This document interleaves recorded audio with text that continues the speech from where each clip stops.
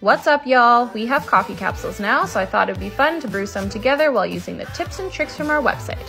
Try to avoid using tap water and use filtered water instead. This will take care of your machine and make your espresso taste better. Give your machine a flush by rinsing through some water before and after you brew. It always tells me to enjoy, but I will not be enjoying this gross old water. Bring in the goods.